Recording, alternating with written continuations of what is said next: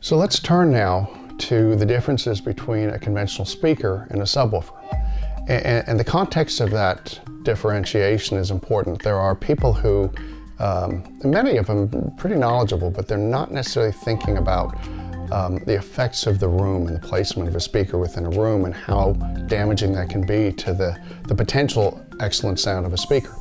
So we'll get into that a little bit. So what occurs with a speaker is you have a variety of drivers typically, and they're running what I would describe as limited bandwidth, meaning that even a pretty good sized, very expensive speaker, because of the way that you need to place it to optimize all the different functions within a room, you're getting only a certain amount of bass extension in particular. You can, with placement options and things, you can get a really well-placed image. You can get, highs to mids, mids to lows, pretty well balanced, and really focus up a big stage. And here's the problem.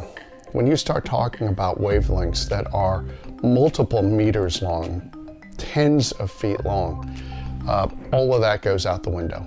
What I mean by that is that the room itself is the single biggest enemy that people who build speakers and design speakers face. At some point, you need more horsepower and you need things that are really developed very precisely and specifically to deal with bass frequencies. And I'll say roughly 40 hertz and down, maybe 50 hertz and down. An old friend of mine taught me something many, many years ago. And he said, John, I don't care how big the speaker is, I don't care how expensive it is, every speaker above 50 hertz is a small speaker. And what he meant by that was, and you look at these magnificent speakers, they can be $100,000, $200,000, $300,000. But if you actually study what they're doing, ultimately, all the magic that occurs in those things is typically a 6.5-inch two-way, maybe a 5.25-inch two-way that's capable of reproducing the spoken and sung language, the high frequencies, the air in a concert hall. That's all this big. The rest of the 2-meter tall behemoth that weighs 600 pounds, 250 kilos, is just trying to deal with bass.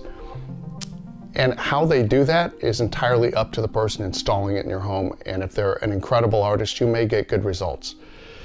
The problem is that the room itself can be so destructive to bass frequencies and unevenly, and you wind up with these huge peaks and valleys, and you're going, oh my gosh, I just spent massive sums of money potentially on a very, very uneven sound. Subwoofers are designed with only one mission, right? The other guys are trying to reproduce 20 to 20 kilohertz, which is a bit of a fool's errand when it comes to frequencies below 50 hertz.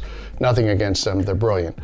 But what you find with a great subwoofer is it's designed with massive amounts of horsepower typically, far more than you would normally throw at the main speaker. Why? Because it takes a huge amount of current to both start and stop a really fast bass driver.